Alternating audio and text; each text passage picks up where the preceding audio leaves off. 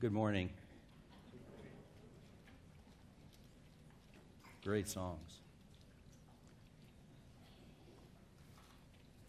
It's hard to preach when your eyes are full of tears of joy from just singing good songs. Well, it's a great privilege for me to be with you this morning to bring you the Word of God. As we enter into this Christmas season, I thought it'd be appropriate to begin really a series of sermons by the elders during this month of December while Ken's on vacation by highlighting the glory of our Savior using the book of Colossians. And I want to focus especially on Colossians 3, verses 1 through 4, where Paul exhorts the Colossian saints to set their minds on things above, as David mentioned. Fundamentally, Paul is commanding the Colossian church and us to constantly live with an eternal perspective with our eyes fixed upon Jesus, the one who has saved us, the one who changes us, the one who is presently seated at God's right hand, the one in whom we are hidden in God's very presence, and the one who is coming again in glory, a glory in which we will share. So it's my desire this morning that there will be a total immersion, all of us immersed in the all-sufficiency of the Lord Jesus, and that His beauty as set forth in these few verses will set the tone for your holiday celebration this Christmas as we seek to worship and adore Him at this special time of year. Well, let's just, before we look at our verses, quickly set the context. And I don't have the luxury of a long introduction like Ken does, because we only preach once a year. You've got to be careful. So anyway, but we do need to set the context. The book of Colossians, as many of you know, was one of the so-called prison epistles, along with Ephesians and Philippians and Philemon, written by Paul when he was imprisoned in Rome. Probably the letter to the church at Colossae was written about AD 61. And like her sister epistle, Ephesians, Colossians can be basically divided into two main parts. In chapters 1 and 2, Paul gives us significant doctrinal truth concerning the Lord Jesus and His all-sufficiency for us. His focus is on the infinite glory of our Savior and our position in Him as a result of God the Father's gracious saving work. In chapters 3 and 4, then, Paul primarily focuses on our practice. And really, my text this morning with you, verses 1 through 4 of chapter 3, is kind of a conclusion to the doctrinal section and kind of an introduction and movement into the practical. It's a key transitional passage. But 3 and 4 then are practice as Christians, which results from being in Christ, our position. The book of Colossians is about Jesus Christ, the head of the church. It's all about Him. And it is important to note, though, that the great doctrinal truths Paul shares about Christ, especially in chapters 1 and 2 of his letter, are given with the purpose of combating the doctrinal errors being promoted in the church by false teachers. That was very true in most of Paul's letters. He had to combat error. And the best way to refute error is what? Forcefully, clearly proclaiming the truth. And Paul does that in this letter.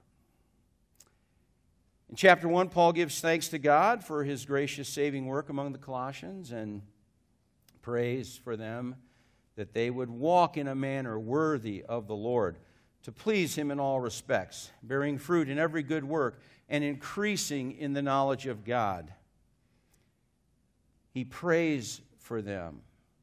He wants them to be thankful to the one who has transferred them into the kingdom of His beloved Son, rescued them from the domain of darkness by His wonderful grace. he then highlights the preeminent glory of Christ. It's foundational to everything he's trying to communicate to them. The preeminent glory of Christ as the firstborn of all creation and the head of his body, the church.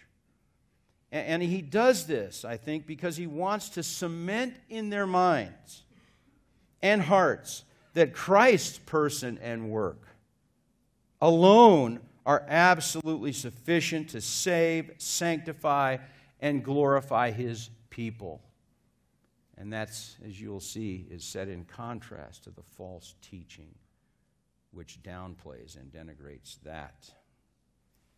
He also declared to them marvelous truths. For example, the mystery of the miraculous new covenant truth that they were indwelt by Christ himself. He said, Christ in you, the hope of glory. Amazing. He encouraged them with unity of heart to seek, to know Christ more deeply, the one who is indeed God's mystery himself, in whom are hidden all the treasures of wisdom and knowledge. He's building this case for the sufficiency of Jesus Christ for us as his people.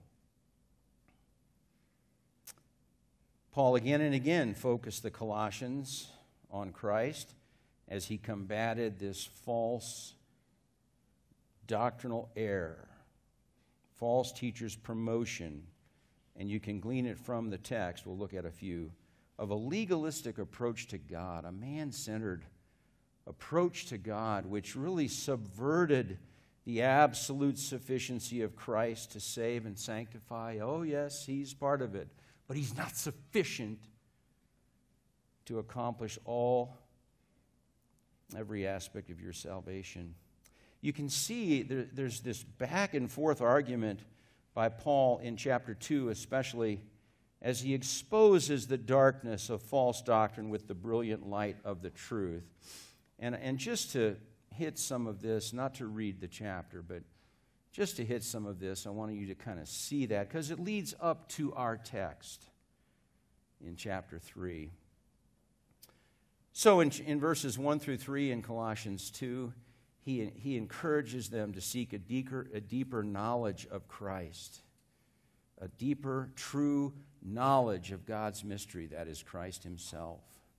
And in verse 4, contrast, he says, I say this so that no one will delude you with persuasive arguments. See, this was going on in the church. Comes back to Christ. Therefore, as you have received Christ Jesus the Lord, so walk in him, being firmly rooted in him, built up in him, established in your faith.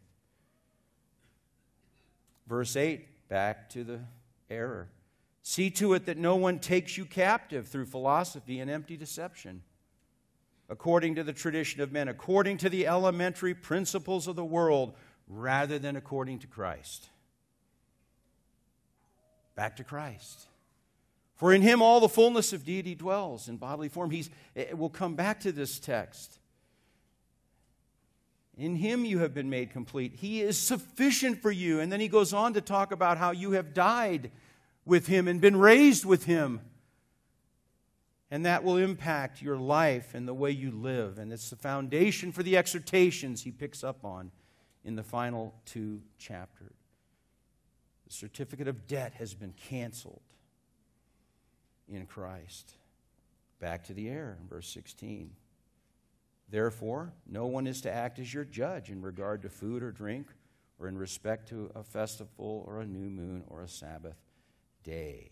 Let no one keep defrauding you of your prize by delighting in self-abasement and the worship of angels. Back to Christ. They're not holding fast, he says, to the head, whom the entire body being supplied and held together by the joints and ligaments grows with a growth which is from God, hanging on to the head, who is Christ. And then right before our text, he says this about their teaching. And he's exhorting them, of course.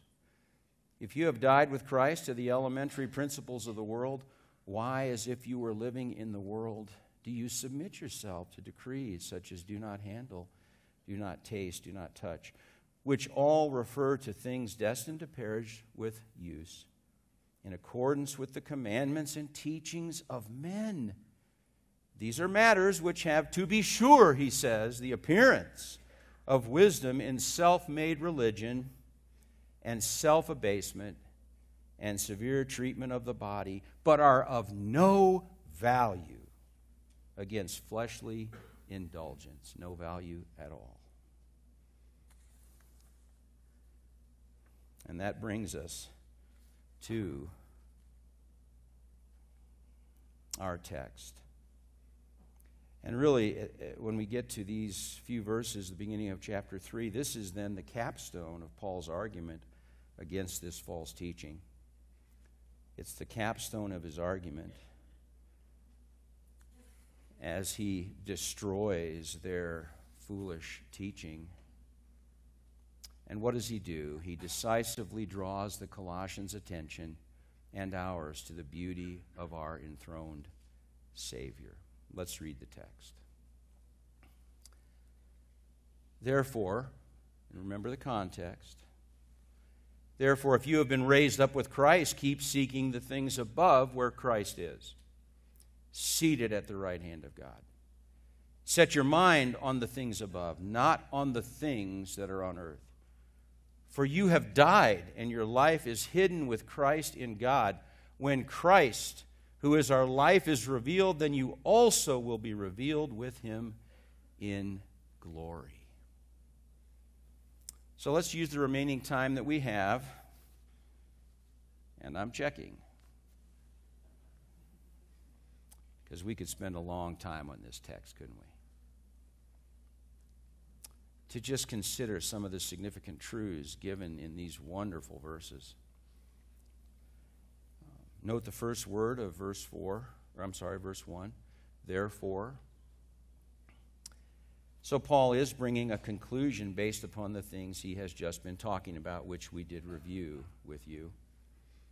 And this conclusion also contains an exhortation to his readers to embrace the sufficiency and supremacy of Christ as their all in every area of salvation, from first to last. He essentially is commanding them to be done with this foolish doctrine, this man-centered approach to God, this legalistic approach to God that he exposes in chapter 2 especially, and to fix their eyes of faith on the resurrected, enthroned Christ.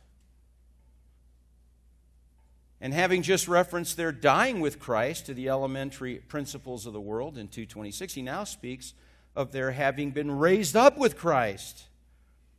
What's he doing? He's driving home the point he made in Colossians 2:9 through 13 about the sufficiency of Christ. Let's read that one text again. For in him all the fullness of deity dwells in bodily form, and in him you have been made complete, and he is the head over all rule and authority.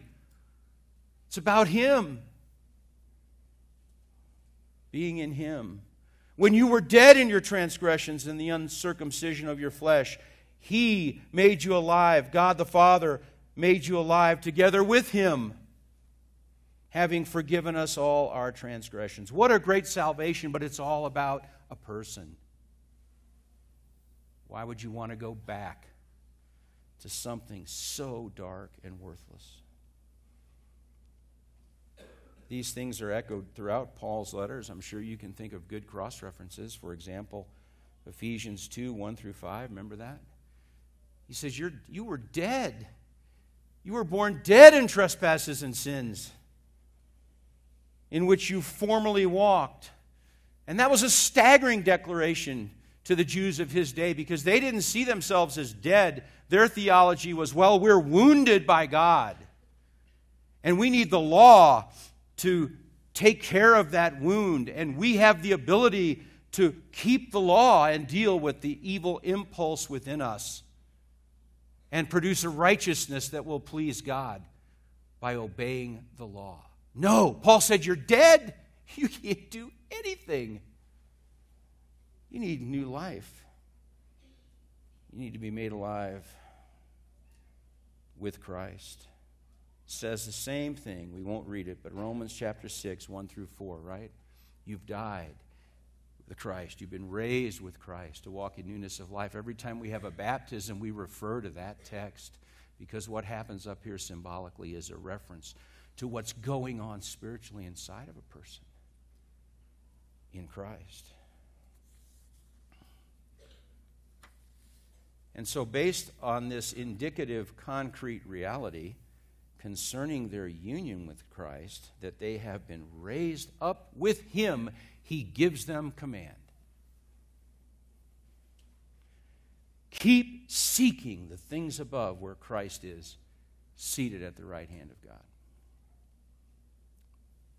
Well, keep seeking is a present tense imperative or command, which means that this is to be a continuing, ongoing reality for the child of God. There's never a time when this is not to be true for you.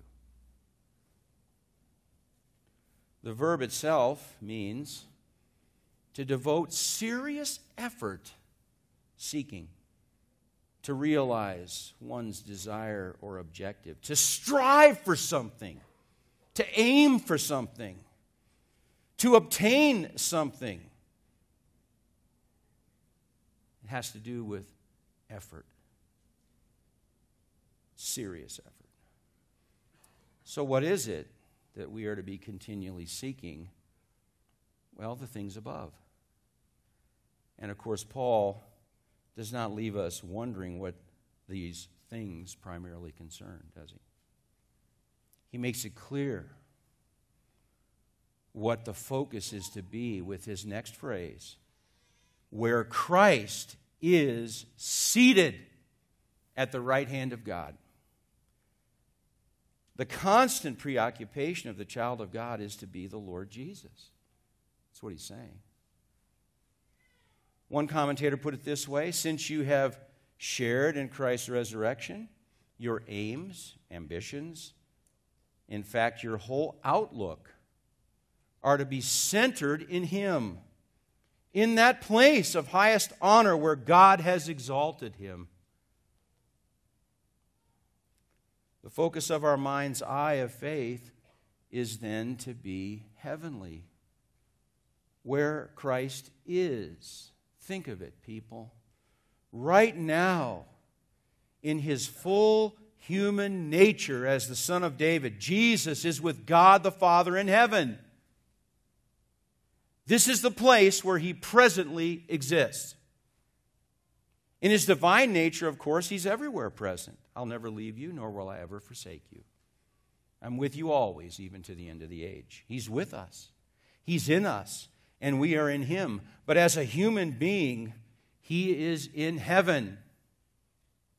And because this is true, Paul commands us to keep seeking the things above where Christ is. Paul means he wants us to never take our eyes off of the present reality of who Jesus is, and we're going to talk about these things a little bit. Who Jesus is, what He has done, what He is doing, and what will He do in the eschatological future. He's the focus. He's the focus.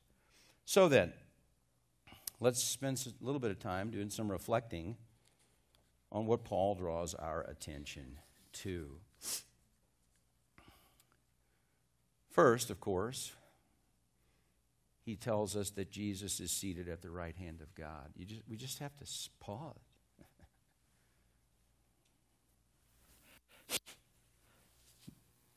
This is an unbelievable, miraculous reality. We don't, that's why we're told to think about it. And it demands our deep, worshipful reflection, people. Paul declared earlier in Colossians 1, 15 through 17, and this is foundational to what we're going to talk about. My favorite text probably in all of Scripture, that He, Jesus, is the image of the invisible God, the firstborn of all creation. For by him all things were created, or in him, both in the heavens and on earth, visible and invisible, whether thrones or dominions or rulers or authorities.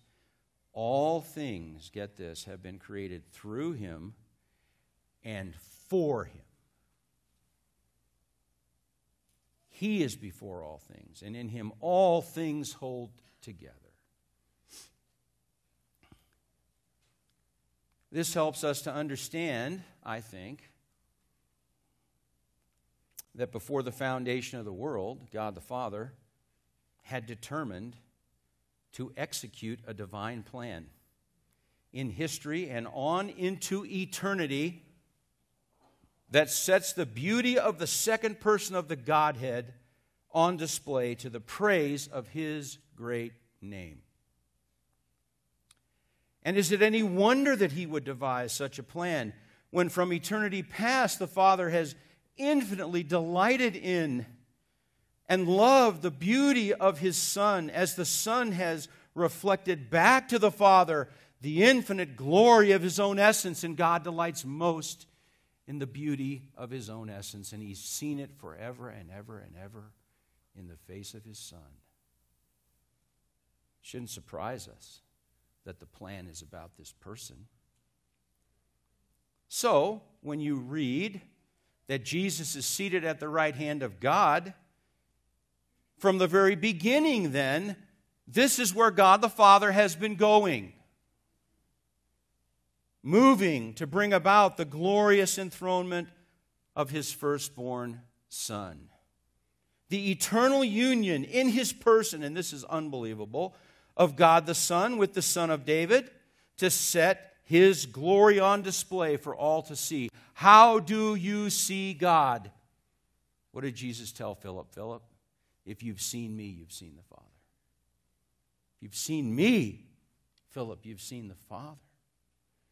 You see God in my face. In my face. God has been moving to bring this about, to set his glory on display for all to behold. So, here are a few texts that highlight this great purpose of God as Scripture unfolds. If that's before time and now we have it being a reality now, here's some thoughts. He is the seed promised to come who would crush the head of the serpent. He is the Lion from the tribe of Judah and the bright morning star that would come forth from Jacob. He is the eternal fulfillment of Davidic covenant promise, the one through whom David's house and kingdom and throne would endure forever. He is the one to whom the Father promised to install as king on Zion, his holy mountain, and give all the nations to him as his inheritance. He is the glorious Son of Man in Daniel chapter 7, given the kingdom by the Father, whose kingdom, when established, it says, will crush all the other earthly kingdoms and fill the whole earth and endure forever. He is the fulfillment of Psalm 110:1. The Lord said to my Lord, sit at my right hand until I make your enemies a footstool for your feet. He is the baby born to Mary, conceived in her womb by the Holy Spirit, the Son of the Most High, to be given the throne of his father David, who will rule over the house of Jacob and the nations forever. His kingdom will have no end. He is the one whom the Father declared, This is my beloved Son, in whom I am well pleased. He is the one to whom the Father has given all authority in heaven and on earth. Remember the Great Commission? He is the humble, suffering servant who did not regard equality with God a thing to be grasped, but emptied himself, taking the form of a bondservant, and being made in the likeness of men. Being found in appearance as a man, he humbled himself by becoming obedient to the point of death, even death on a cross. And as a result, he is now the resurrected, ascended, glorified Messiah, exalted by God, and is presently seated at His right hand, having a name that is above every name, the one who is the radiance of the glory of God and upholds all things by the word of His power, the one to whom every knee will bow to the glory of God the Father.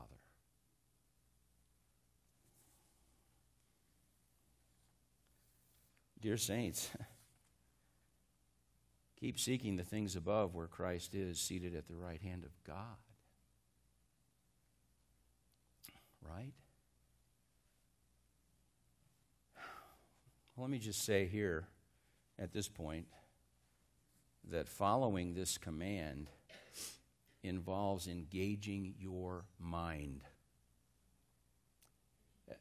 We saw what the word seeking means. We're talking about devoting serious mental energy in this seeking. We live in a culture that doesn't like to read or think, don't we? Visual, sound bites, entertainment. Who wants to read or think, especially about truth? Thinking rightly and deeply about Christ and God's eternal plan to glorify His name through His exaltation will require you to fight for it. You have to map out some time. You have to be willing to turn off the TV. You have to be willing to give up something else to do this, people. Hey, you have to know your Bible. You have to know the Word of God. You have to be a hard-working student. You never stop learning if you're walking with Jesus. That's what it means to be a disciple. But dear people, let me tell you, it's worth it, isn't it? It's worth it. Because the more you behold His beauty from this book, the more you will become like Him. Changed into His image, Paul says. From glory to glory, beholding the glory of God in His face. And the motive is not about being a scholar, is it? What is it that should motivate this? Love for Him. Don't you want to get to know Him more deeply? See more of His beauty? So let me ask you, are you seeking the things above where Christ is seated at the right hand of God? Is that true for you today? Paul's going to go on and talk more about this. But is it true for you? Or is everything else more important to engage your mind with? Boy, may God help us to be seekers, right? People are so well versed in so many things, but they don't know Him.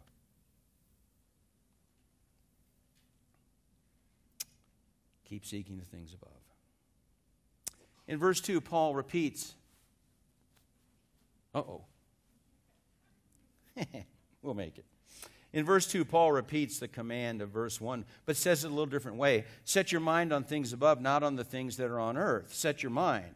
Here, Paul specifically speaks about the believer's mindset. He exhorted seeking, but now he's getting specific. It involves your mind.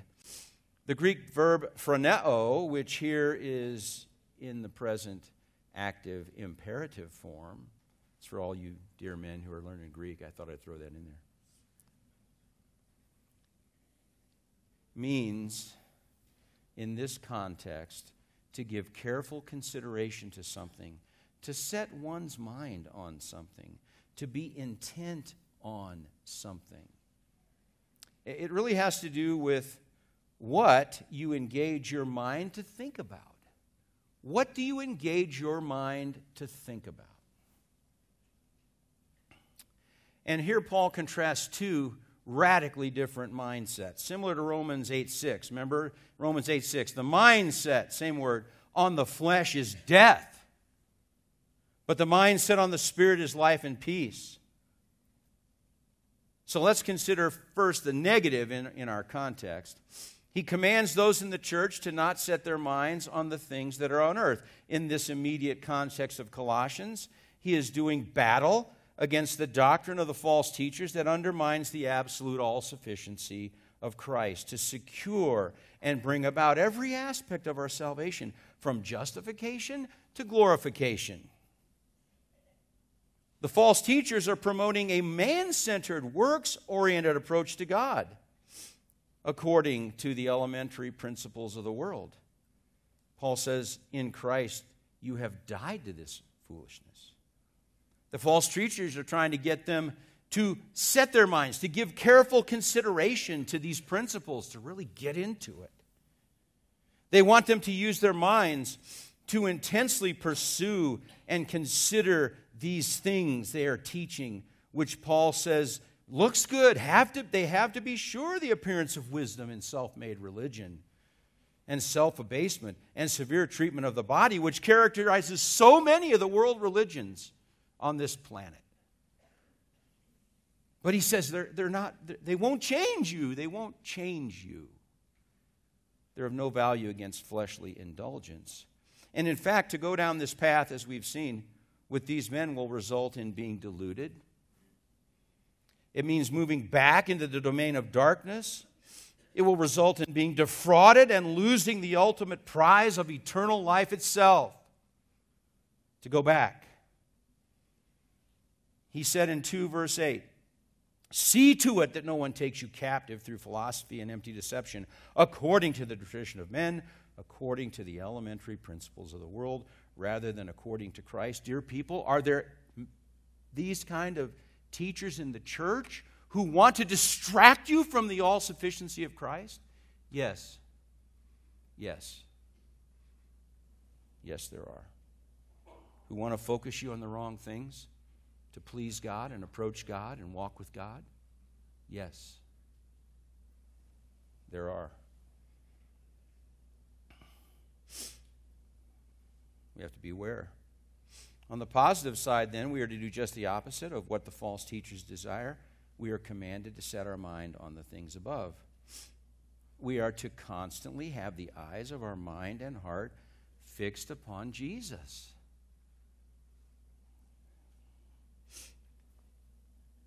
Isn't that a good thing to do? Man.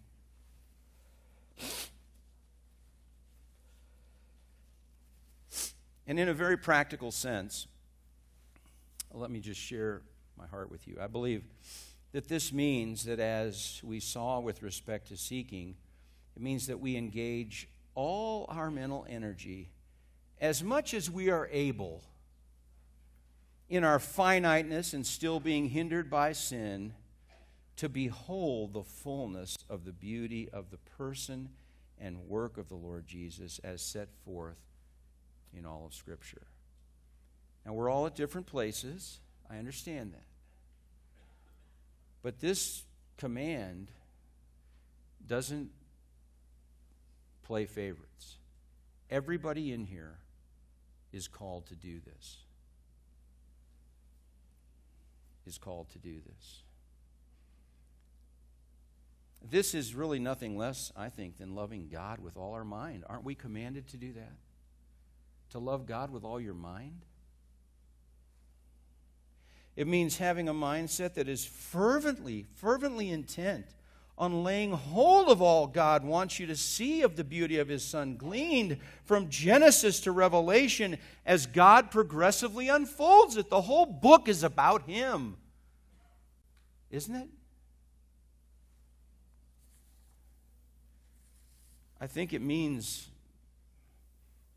big picture-wise, tracing the great theme of His kingship and kingdom from Genesis 49:10 to the last chapter of the Bible, where He is seated on the throne of God and of the Lamb forever as the root and offspring of David in the New Jerusalem. Genesis to Revelation, the King. God wants you to see Him. It means tracing the great theme of redemption and the Redeemer, not just the concept, but the person. From Genesis 3:15, the proto-evangelium, again to the last book of the Bible where we see the glory of the Lion who is the Lamb standing as if slain in the midst of the throne of God, who alone is worthy to take the scroll out of the right hand of him who sat on the throne, with the resounding song of heaven declaring, "Worthy are you to take the book and to break its seals, for you were slain and purchased for God with your blood men from every tribe and tongue and people and nation." Dear people, it's about a person, the King, who is the Lamb, the Lion, who is the Lamb. In this particular context, let's narrow it down from the sweeping ideas. Our focus is drawn to the risen, exalted Christ, seated at God's right hand in heaven. So let me ask you, what kind of thinking might your mind engage in as you meditate on this glorious truth? Have you even stopped to think about it? You know it's true, but what about thinking about it? What kind of thinking? I'm telling you, just contemplating him there in your mind's eye, fueled by Scripture, could occupy your meditation until you take your last breath. Well, let me prime the pump for you a little bit as you engage your mind in this glorious pursuit. Now, I don't have time to answer these things. I'm just going to throw them out there.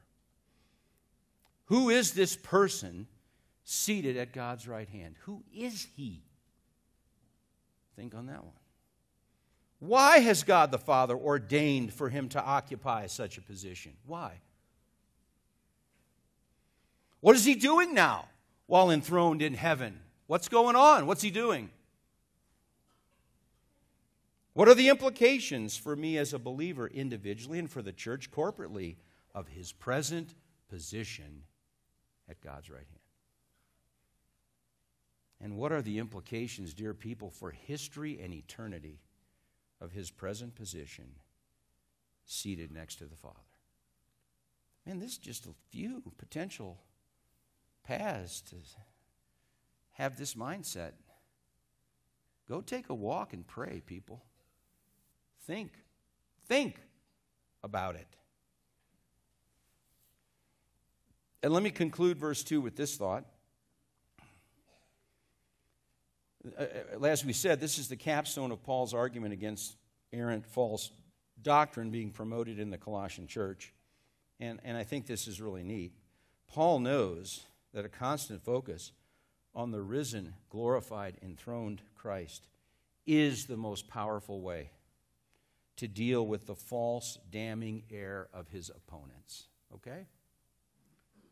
The man-centered approach to God associated with the domain of darkness and the practice of the elementary principles of the world cannot stand when it is exposed for what it is by the brilliant beauty of the all-sufficiency of the Lord Jesus.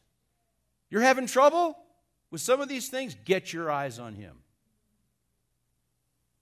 Get your eyes on him. And not only will it deal with false ideas, but as you behold him seated there, what does Paul say will happen? You will become like him. Beholding is becoming. As you behold his beauty. You can't see the glory of God in the face of Christ and not be changed. You can't be. It will change your life. So Paul gives him the command.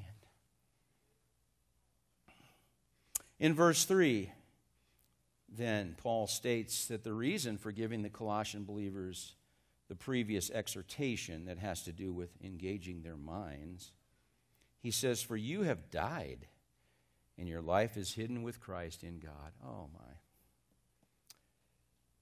His focus here, as he mentioned earlier in chapter 2, is on this marvelous new covenant reality of the believer's union with Jesus Christ. Union. This is our glorious position. It is this union that began at the moment of your salvation, my salvation, by grace through faith in the Lord Jesus. It is this union that assures our transformation into the image of God. You've been raised with Him. The very power that raised Him from the dead is working in you to change you. And it's this union that assures our glorification, doesn't it? This union means that we are in Christ. And as Christ said earlier, Christ in you, the hope of glory. Oh, man. The hope of glory. The word, the Greek verb krypto, which translates hidden, in our context, dear people, carries a wonderful nuance, okay? According to the lexicon, it means to hide in a safe place. Man, to me this is unbelievable. Just reflect on this heavenly reality, won't you? There can be no safer place in the created universe. You know, sometimes we feel so exposed and alone and vulnerable, don't we? Exposed, alone, vulnerable, hard-pressed. And the enemy tries to hinder our faith and whisper in our ear that God doesn't care, you're on your own. Oh. Dear child of God, remember this verse. You have died, and your life is hidden in a safe place with Christ, in Christ, with God Himself. This is why nothing can separate you. Remember that great text in Romans 8? Nothing can separate you from the love of God for you in Christ Jesus, because you're hidden in Christ with God. You're safe. Praise God for that. We need to hear that, don't we? Finally, in verse 4, Paul gives us a declaration of the eschatological hope that is prophetically associated with Christ's present enthronement at the right hand of God. And here's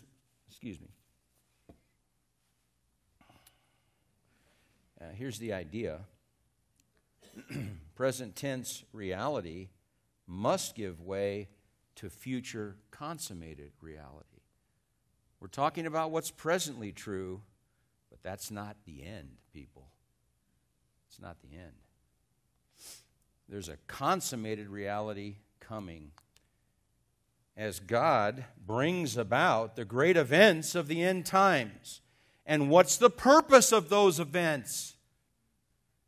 Is it about me and you? Primarily, no. Remember, before time, in time, and for all eternity? The purpose of these great end times events is in order to set His Son on display as the returning King of Kings and Lord of Lords. It's about Him, people. It's about Him. Contemplating Christ's present reign, I think, naturally leads to contemplating eschatological consummation. You can't stop there. There are too many untils that have to do with the future. And Paul's focus here is once again on our miraculous union with Him. And this verse, as the others, is worthy of hours of worshipful meditation. Look how he begins. When Christ, who is our life, is revealed. Christ is our life. Christ is our life. We are in Him. He is in us. You remember that great text in Galatians 2:20? Paul said, I've been crucified with Christ. It is no longer I who live, but Christ lives in me. And the life which I now live in the flesh, I live by faith in the Son of God who loved me and gave Himself for me. Christ is your life if you're a believer. So let's pause here and have to ask, people, is Christ your life this morning? Is Christ your life this morning? Are you in Him? Is He in you? Do you have this wonderful union with the living Christ that only becomes a reality by grace through faith in His finished cross work? Is He your lamb? Your sin bearer? Taking the fullness of God's wrath in your place under that hand of wrath for you? Well, let's just pause. I know there are some sitting here that don't have this union that we've been talking about. It's not a reality for you. Maybe you're thinking, oh man, this guy is ranting and raving, and you could care less about heavenly things. I got things to do, think through, give myself to. You could care less about the heavenly things, right? Or loving God with your mind. Oh man, I'm in school. I got other things to give my mind to than that.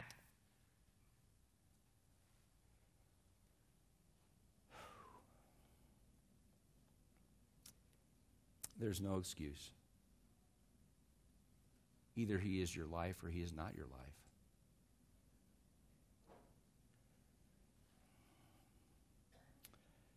Let me urge you, if that's even wafting through your mind today, if it's not a reality for you and you know it, let me urge you to come to Jesus this morning. Please, please come to Jesus. Embrace this risen, exalted, glorified Christ as your lamb. One day you're going to stand before Him as your judge. Embrace Him as your lamb, your substitute sacrifice.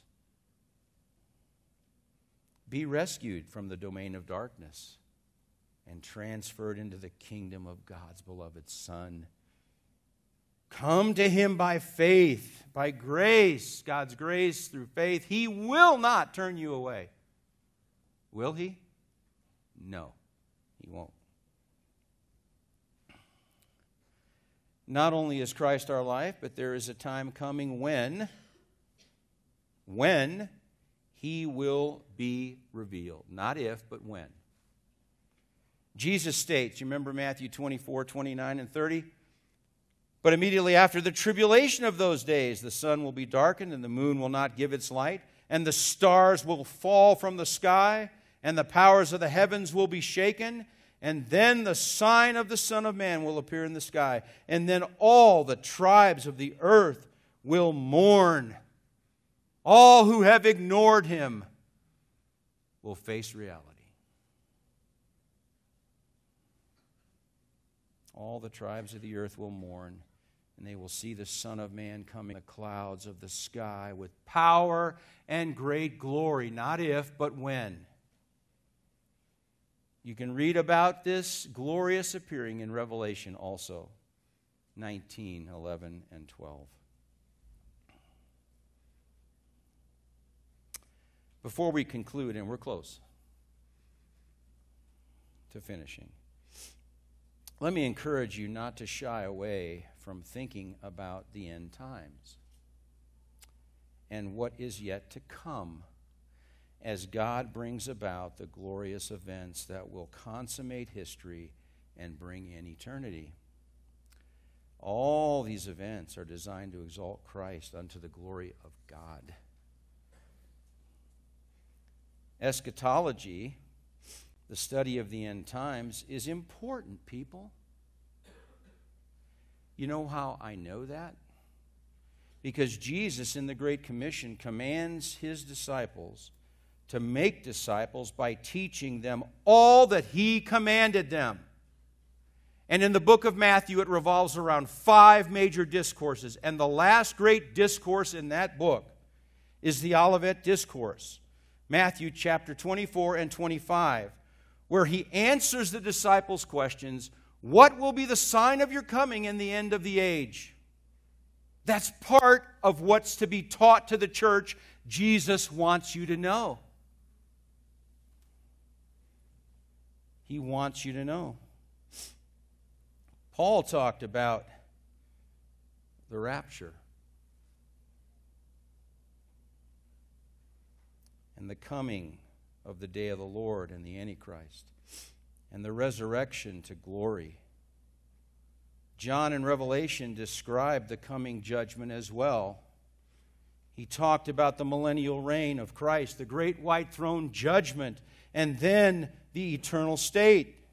Peter talked about the coming judgment and the new heavens and the new earth. It's all through the New Testament, rooted in the Old Testament. Is it important to understand? Yes. I don't think it's spiritually healthy, and I know we joke about this, to flippantly dismiss the study of the great truths, these great end-time truths, by saying things like, I'm a pan-millennial. It's all going to pan out in the end. Okay. Or, I'm not that concerned. All I need to know and care about is that we win in the end. Okay.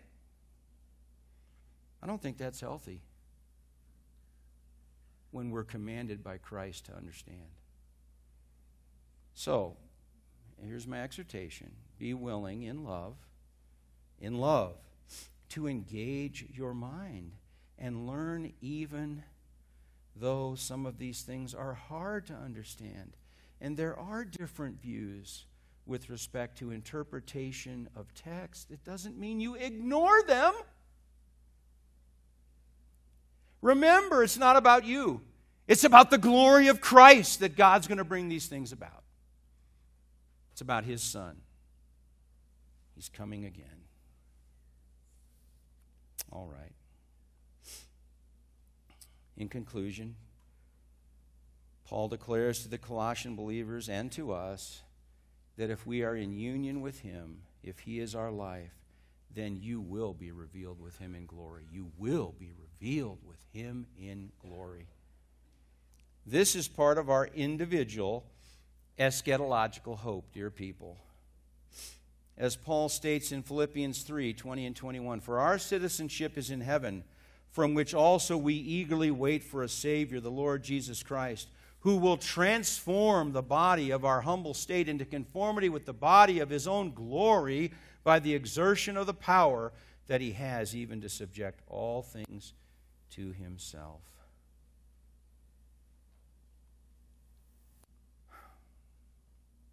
Will be revealed with Him. Oh, dear people, may this hope be the hope of everyone seated here this morning by God's wonderful grace. And this Christmas season, when you see the baby in the manger, look up. Please look up. Look up. See Him as He is now, where He is now, and contemplate Him. Let's pray. Father, we thank You for Your wonderful word. We thank You for these 4 little verses that talk to us about the beauty of Jesus Christ, His present session in heaven, the risen, ascended, glorified Jesus. Help us to engage our minds, to truly have the desire to give mental energy and effort to thinking about these deep truths concerning His person and work and all that that means from all of Scripture. Please help us. And this Christmas season, as we celebrate Him, may we remember that He was born and went to a cross for us so that we could be part of this wonderful, eternal kingdom over which He will rule. And we will forever and ever see the glory of God in the face of a human being, the wonderful Lord Jesus, who is the first and the last, the beginning and the end of all things, and who is the root and offspring of David, the bright morning star. thank you for him, Lord. Fill our hearts with him today. In his name we pray. Amen.